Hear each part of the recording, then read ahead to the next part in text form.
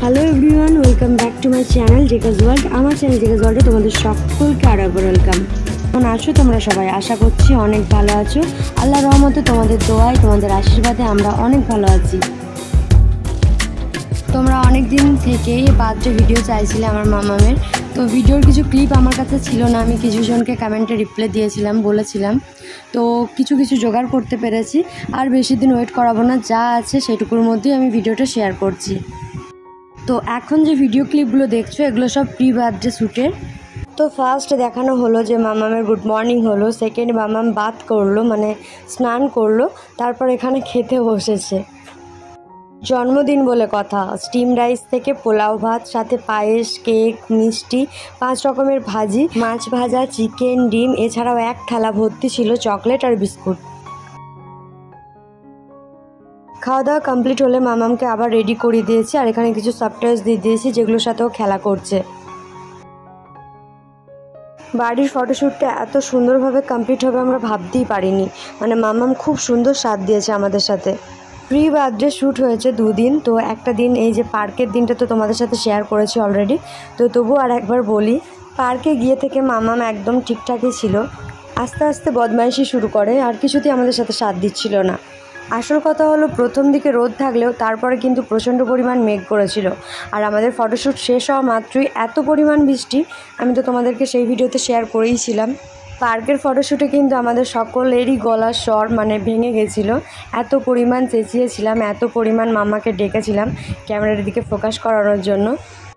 Cameraman দাদা দুটোর behaviour খুবই ভালো ছিল, আমাদের একবারও কিন্তু মনে হয়নি যে আমাদের অচেনা। তো কিছু ফটোস ভিডিওস তাদের আইডিয়ারও আছে, আর যা যা আমার মাথায় আইডিয়া ছিল সব আমি বলে দিয়েছিলাম, আর সেরকম অনুযায়ী সমস্ত কিছু তোলা হয়েছে। তো গাইজ, আজই সেই দিন 21শে আগস্ট, যেদিন আমার মামা আমাদের ঘরটাকে আলো করেছিল। ঠিক এর আগের ইয়ারে আমি আজকের দিনটাতে যে কতটা হ্যাপি ছিলাম, মানে আল্লাহ আমার ঘরে যে এরকম একটা পরি পাঠাবে আমি ভাবতেই পারিনি। আর সব থেকে বড় কথা হলো, যেদিন থেকে আমি প্রেগনেন্ট হয়েছি আমি সব সময় আল্লাহর কাছে চেয়েছিলাম যে আমার একটা ফুটফুটে বাচ্চা দিও, সে যেন বেবি গার্ল হয়।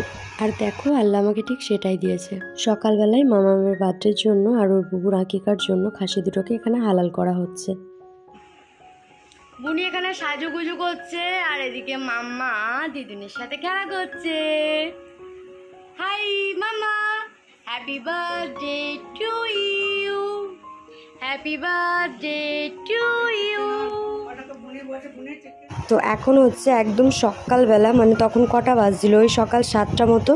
দেখতেই পাচ্ছ যে আমি একদম রেডি, আর ওদিকে বুনিও রেডি হচ্ছিল, মানে আমরা সকলেই রেডি হচ্ছি যাওয়ার জন্য। আর এই যে দেখো আমার কোলে আমার ফুটফুটে পরিটা, যার জন্য আজকের দিনটা এত স্পেশাল, এত আয়োজন, এত কিছু।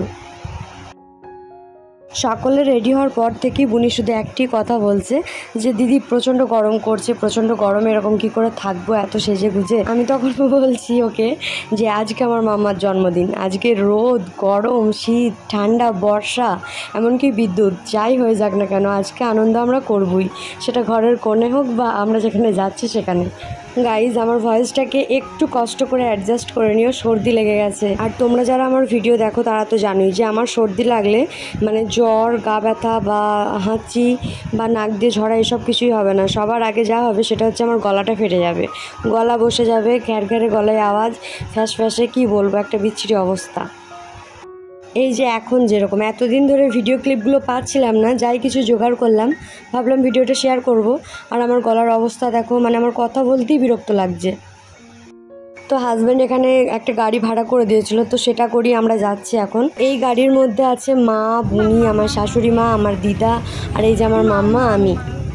আর আমাদের বাড়িতে আমার পাপার সাথে পাপার একটা বন্ধু এসেছিলো, মানে আমার কাকা হচ্ছে সম্পর্কে, তো পাপারা আমাদের পিছনে বাইক নিয়ে আসছিল।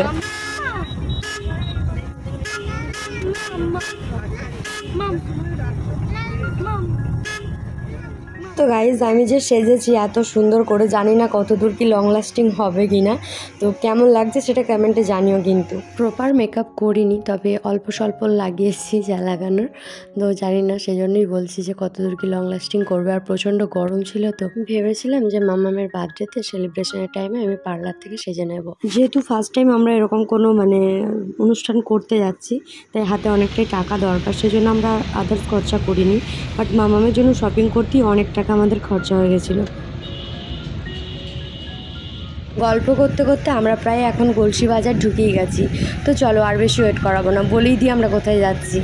আসলে মামামের বার্থডে আমরা বাড়িতে করিনি, বাইরের একটা হলে করেছিলাম, তো সেখানেই যাচ্ছি এখন। আর আমার হাজব্যান্ড আগের দিন রাত থেকে ওখানে ছিল, বাজারঘাট করার ব্যাপার ছিল, আর রাঁধুনিরা সব রাত থেকেই কাজে লেগে পড়েছিল। তো ওখানে একটা বাড়ির লোক দরকার, তাই না? সেজন্য আমার বর রাত থেকে ওখানে ছিল। আমার বরের সাথে আমার একটা দাদাও ছিল। যে কোনো জিনিস মানে সঙ্গে সঙ্গে হলে সেই জিনিসটা সঙ্গে সঙ্গে ভিডিও করে আপলোড করা উচিত।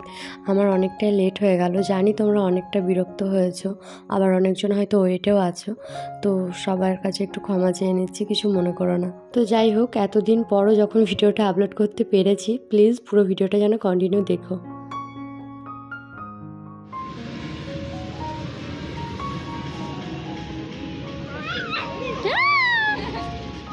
যেহেতু আগের দিন বিকেল থেকেই মাম্মা তার পাপাকে দেখতে পায়নি, তো এখানে পৌঁছেই পাপাকে দেখে ওর কত আনন্দ দেখলে। এটাই সেই হলটা, সারদা ভবন, যেখানে মামামের বার্থডেটা আমরা সেলিব্রেট করেছি। তো ফ্যামিলি মেম্বারগুলো একদম সকাল সকাল হাজির হয়ে গেলাম।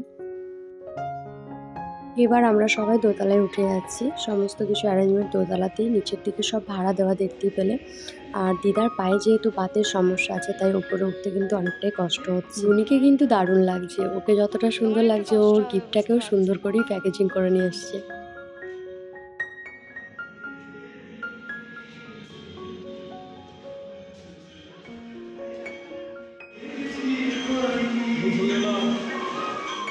ফাইনালি আমরা পৌঁছে গেলাম, বেশ ভালো লাগছে, মনেই হচ্ছে না যে আমাদের নিজেদের অনুষ্ঠান, মনে হচ্ছে কোনো অনুষ্ঠান বাড়ি অ্যাটেন্ড করতে এসেছি। আর এটাই সেলিব্রেশন এরিয়াটা, এখনও বেলুনগুলো ফোলানো হয়নি, আমরা সব ফুলিয়ে নেব। আর যতটা যা সাজিয়ে দেওয়ার ওরা সাজিয়ে দিয়েছে, বাকিটা আমরা সাজিয়ে নেব।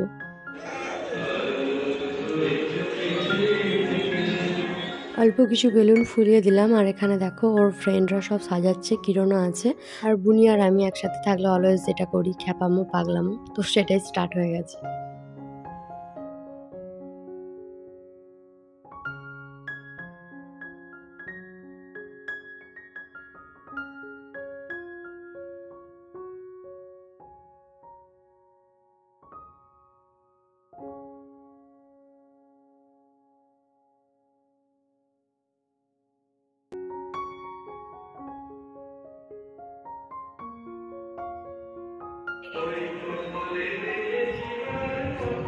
অনেকটা টাইম বাইরে ঘোরাঘুরি করলাম, এবার আমরা আমাদের রুমটায় এসেছি। এই রুমটায় দেখো একটা ছোট্ট আয়না আছে। হলটা কিন্তু অনেকটা পুরনো, যেটুকু দেখে বুঝলাম। এখানে ব্রেকফাস্ট আইটেম দিতে শুরু করে দিয়েছে, মানে নাস্তাটা সকালের। আমরা যেহেতু অনেকটা আগে এসেছি, তাই আমরাও বসে গেছি, আর যে সমস্ত রিলেটিভরা আসছিল তারাও বসে যাচ্ছিল একে একে।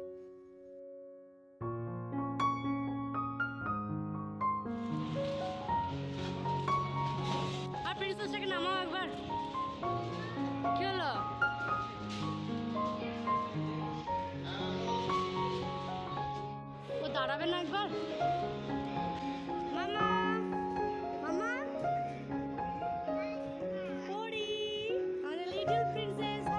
মামাকে একটা অর্ডিনারি ড্রেস পরিয়ে নিয়ে গেছিলাম, তারপর ওটা চেঞ্জ করে এই হোয়াইট কালারের গাউনটা পরিয়ে দিই। ওখানে গিয়ে থেকে তো পাপার কোল থেকে কোথাও যাচ্ছে না, আর পাপা ওকে নামাতেও চাইছে না। আমাদের ছোট্ট পরি ইনায়া ইয়াসমিন, ওর জন্য আজকের দিনটা আমাদের কাছে এত স্পেশাল। আর কেনই বা স্পেশাল হবে না, খুব ভাগ্য করে এমন একটা বাচ্চা পেয়েছি। যখন ইনায়া আর ইনায়ার পাপা একসাথে থাকে, তখন ওদের দুজনকে দেখে মনে হয় কত মিল, আর সত্যি ওদের মধ্যে অসংখ্য মিল। আমি তখন ভাবি যে আমি এই যে 9 মাস পেটে ধরলাম, আমার সাথে কেন কিছু মিল নেই। বাপ মেয়ের ভালোবাসাটাই এরকম। আমি এখন পাপাকে ছেড়ে থাকি, বাট প্রত্যেকটা দিন মিস করি। প্রত্যেকটা দিন মনে হয় যদি একবার চোখের দেখা পাপাকে দেখতে পেতাম।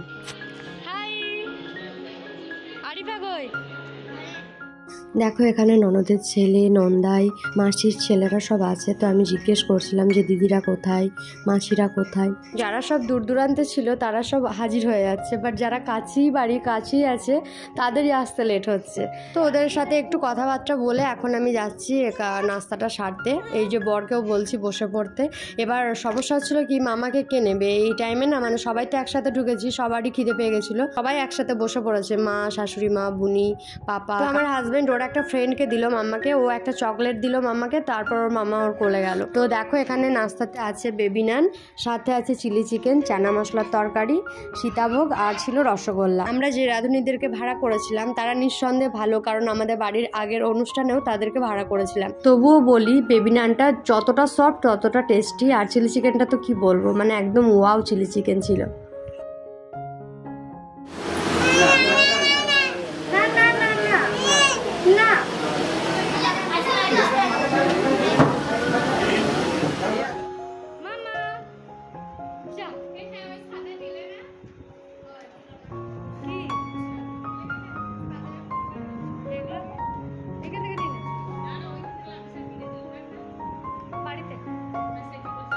নাস্তা কমপ্লিট হয়ে গেলে এখানে সব ফ্যামিলি মিলে বসে গল্প করছিলাম। আর দেখো মাম্মা ওই ক্যামেরাম্যান দাদার কোলে ছিল। আর এই যে আমাদের খাওয়া দাওয়া কমপ্লিট করে বসে গল্প করে তারপর এনারা ঢুকেছেন। পুচকি মাহি দিদি আমার ইনায়া মামামের, তো এখন জুস খাচ্ছে। ওকে এত সারাচ্ছিলাম কিছুতেই আমার সাথে কথা বলছে না, আসলে খুব লাজুক তো তাই লজ্জা পাচ্ছিল। এখানে ইনায়া মামামের আর একটা গ্রামের দিদি আছে, এটা ওর রিলেটিভ হচ্ছে। তো এই বাচ্চাটা হচ্ছে আমার পিসি শাশুড়ির নাতনি, মানে আমার ইনায়া মামামের দিদি হচ্ছে সম্পর্কে।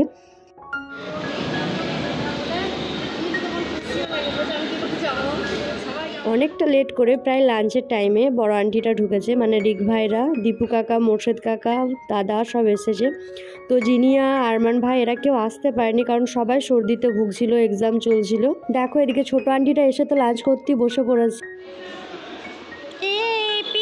একবার হর্নটা বাজিয়ে দিন, হর্নটা বাজিয়ে দিন। ও পারবে রিক ছেড়ে দেখ, পারবে,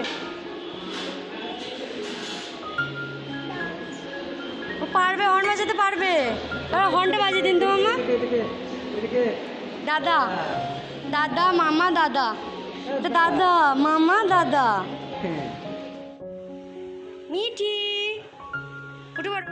অনেক দিন থেকে অনেক রকম ইচ্ছে, অনেক রকম আশা নিয়ে আজকের দিনটার জন্য ওয়েট করছিলাম। অবশেষে আজকের দিনটা চলে এলো, আর সত্যি আমি খুব হ্যাপি। যতজনকে ইনভাইট করা ছিল কম বেশি সকলেই এসেছে। সমস্ত কাছের মানুষকে নিয়ে আজকের দিনটা কাটাবো ভেবেছিলাম, তো সেটাই হয়েছে। আর আমি চাই প্রতি বছর যেন এই দিনটা আমি বিশেষভাবে উদযাপন করতে পারি, সেটা যেমনভাবেই হোক। আমি থাকি বা না থাকি, মামা যেন এগুলো দেখে নিজেও আজকের দিনটাকে স্পেশাল মনে করে, আর স্পেশালভাবেই যেন সেলিব্রেট করে আজকের দিনটা। আমরা সকলে আমার মামামের জন্য দোয়া করো, মামামকে আশীর্বাদ করো যেন অনেক বড় হয়, যেন অনেক ভালো মানুষ হয়ে উঠতে পারে, সব সময় যেন হাসি খুশি থাকে।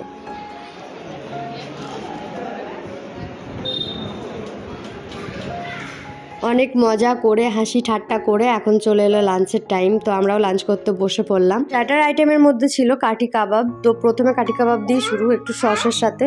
এটা খুবই সিম্পল ছিল, একটা করে ক্যাপসিকাম কুচি আর একটা ছোট ছোট চিকেন ফ্রাই করে দিয়ে দিয়েছিল।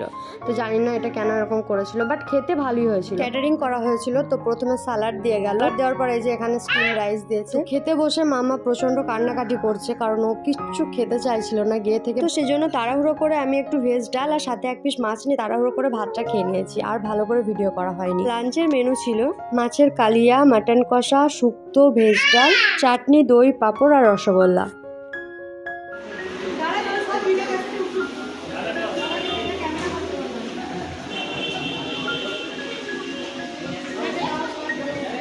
খাওয়া দাওয়া কমপ্লিট করে বেশিক্ষণ আমরা ওয়েট করিনি, তাড়াতাড়ি ঝটপট রেডি হয়ে মামাকে রেডি করিয়ে এই যে এখন কেক কাটিংয়ের ব্যবস্থা করছিলাম। দুটো মায় দুটো কিনে যাচ্ছে, তাই তো সবাই সেটাই ভাবছো। এটা কেক আছে, এই আইডিয়াটা ছিল ক্যামেরাম্যানের, বাট আমার তো দেখে না দিদি নাম্বার 1-এর শো লাগছিল, মনে হচ্ছিল যেন ওরা কোনো কম্পিটিশনে নেমেছে। মনে হচ্ছিল যে যত আসতে যেতে পারবে তাকে নাকি প্রাইজ দেওয়া হবে। এদিকে আমাকে দেখো একটা মার্কা মারা ব্লাউজের সাথে শাড়ি তো পরে নিয়েছি, বাট শাড়ি আর সামলাতে পারছি না। অন্যজনকে দায়িত্ব দিয়েছিলাম, সে ভিডিও করে দিয়েছে। এই যে দেখো মাম্মাকে দেখাই যাচ্ছে না। একটা ছোট্ট র্যাম শো এখানে চললো, কিছুক্ষণ আমরা ওয়াক করলাম। ব্লাউজটা টেলারে কাটাতে দিয়েছিলাম, 2 দিনের মধ্যে তৈরি করে দিয়েছে, বাট 2-1টা জায়গায় একটু খুঁতমুতে ছিল।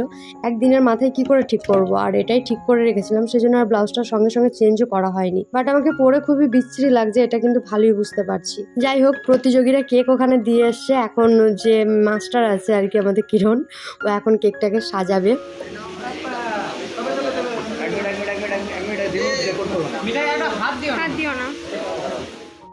কিছু ভিডিও শ্যুট এখানে চলছে। আর এটা আমাদের অনেক দিনের একটা স্বপ্ন ছিল যে এরকম 3 থাকের কেক মামামের বার্থডেতে আনাবো। আমাদের এই স্বপ্নটা পূরণ করেছে আমার শাশুড়ি মা, মানে তার নাতনির জন্য তিনি নিজেই কেক অর্ডার দিয়েছিলেন। আর মামামের বার্থডে ড্রেসটা যেহেতু রেড কালারের, সেজন্য আমরা রেড কালারের কেকটাই চয়েস করেছিলাম।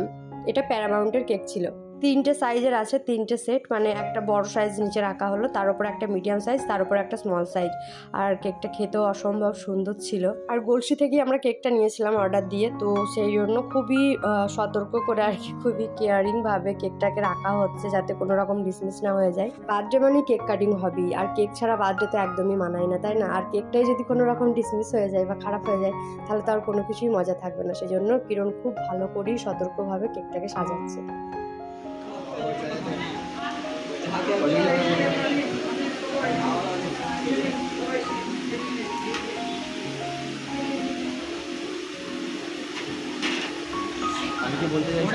তো কেকটা সেট করা হয়ে গেল সুন্দর করে। আর এখানে দেখো মামামের বার্থডে ক্যাপ, যে বাজিগুলো ফোটাই সেগুলো আছে। এটা মামামের মুকুটটা, ফুল আমি খুব ভালোবাসি, তাই মামামের মাথার মুকুটটা আমি অরিজিনাল ফুলেরই দিয়েছিলাম। আর আমি নিজের খোপাতে দেওয়ার জন্য একটা গোলাপের চেন আনতে বলেছিলাম। বলো তো কেকটা কেমন লাগছে তোমাদের? সব রেডি, এবার শুধু কেক কাটিং এর অপেক্ষা। তো দেখো মাম্মা ছোট্ট ছোট্ট পায়ে এগিয়ে যাচ্ছে টেবিলটার দিকে।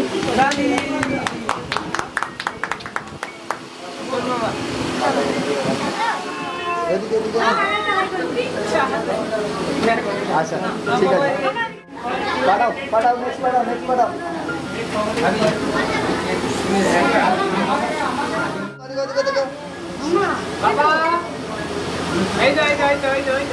তো আমরা ওদিকে কিছু ফটোস তুলছিলাম, ভিডিও করছিলাম, আর এদিকে একে একে দিদিরা সব আসছে। আলহামদুলিল্লাহ আমি অনেক অনেক অনেক হ্যাপি আজকের দিনটা, অনেক হ্যাপি এরকম লাইফ পার্টনার পেয়ে। এমন শ্বশুর বাড়ির ফ্যামিলি যেন আল্লাহ সব মেয়েকেই দেয়। এগুলো আমাদের গ্রাম বাংলায় অনেকটা ছেলে মানুষই ধরে নাও। আমার এই সমস্ত ছেলে মানুষইতে আমার পরিবার কিন্তু সবসময় আমার নিজের বাবা মা আজ পর্যন্ত আমার কোনো কাজে বাধা দেয়নি, আর বাধা দিলে আমি শুনিনি, এরকম খুব কমই হয়। যেই জিনিসই শুনি না সেখানেই আমাকে ঠকতে হয়, এটা ঠিকই। আর এখানে এসেও এমন হাজবেন্ড পেয়েছি যে আমার ছোট্ট ছোট্ট জিনিস খুব ভালো করে খেয়াল রাখে, অনেক জিনিস অনেক স্বপ্ন পূরণ করেছে। ইনশাআল্লাহ ভবিষ্যতেও হবে আরো।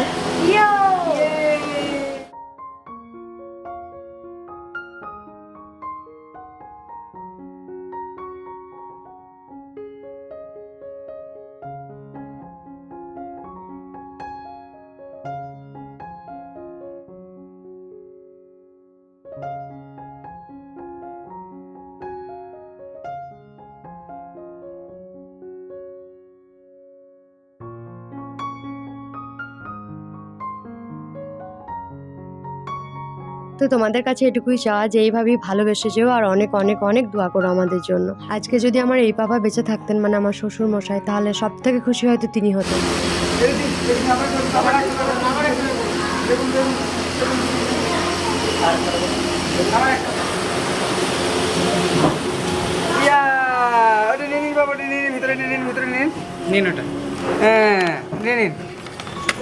ইনায়া ওর কাকায়ের গিফটটা ওখানে আনবক্সিং করলো। পুরো বক্সটার মধ্যে অনেক সরপ্রাইজ ছিল, তোমাদেরকে তো শর্টসে দেখিয়েছি।